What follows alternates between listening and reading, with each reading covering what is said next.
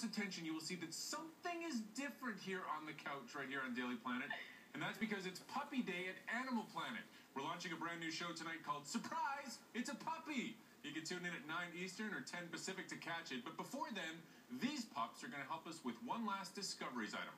These guys are pretty young, so they don't have a super long memory, but they do have a memory. They can recall particular scents and associate them with specific people. So researchers from Emory University took a bunch of very well-trained dogs and put them in fMRIs and then piped in different smells. So the smells of their owners, the smells of people they didn't know, and then dogs they know and dogs they don't know. And when the dogs caught a whiff of their owners, their brains lit up. In particular, the region associated with positive expectations and rewards.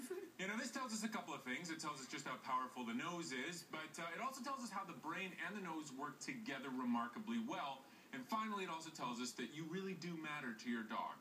A massive thank you to Swissridge Kennels for bringing in these cute, adorable puppies for us.